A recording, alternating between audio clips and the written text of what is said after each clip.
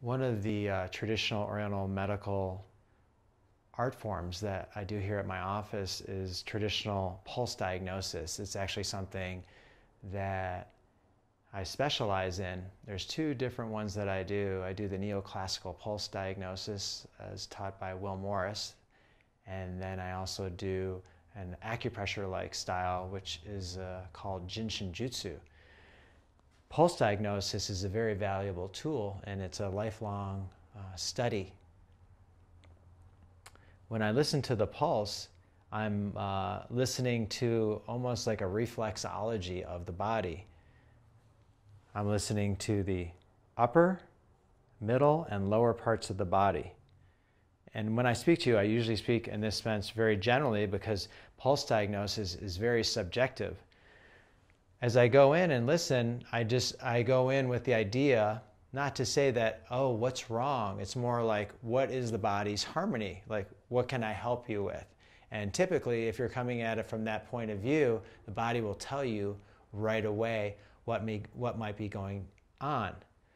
And so it's not something that's like a diagnosis for life, but it's just what we're hearing right now in this moment. And that's the best part about Oriental pulse diagnosis, is that it's a live treatment in this moment right now. For sure, there's been points and specific treatments that have been created by community agreements and elections and what have you by the Chinese that have been worked for centuries. But if I can listen to what's happening in this exact moment, so as I hear right now, I'm hearing more of a waistline type pulse. So you can come right over and start to specifically touch that area and notice specifically, is there something going on in this hip flexor and the muscle there? Or I might go in more specifically and listen to the organs itself and listen to, oh, what's the large intestine? So then I might comment and ask the patient, hey, how has your bowel movements been, or what have you.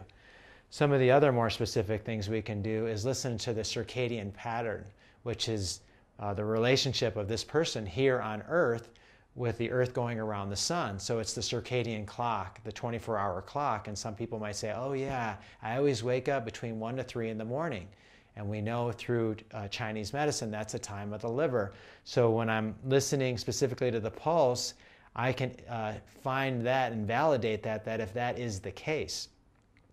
Also, there's the person's relationship, not just with here on Earth with the sun, but there's another one called the Wei Qi night cycle, which relates to this gentleman's positioning with the solar system. And so that will help in relation to his immune system as well. So you can go specifically to specific organs, listening to the heart. You can listen to specific patterns. It goes on and on and on, where it goes from getting information to treat the physical body, to treat the emotional body, and or the spiritual body. The idea is that we're listening to what the body has to say, and the body's telling us and trusting us what's going on so that we can balance it. Once I've listened to the pulse and determined what it is that I want to do, I will apply acupuncture needles and or if it's a Jinshin Jutsu pulse, it's a little bit lower, then I'll do specific flows. And it's not like I've listened to it once. I will continue to listen to the pulse throughout the treatment to make little corrections here or there to make it a very customized, subjective treatment.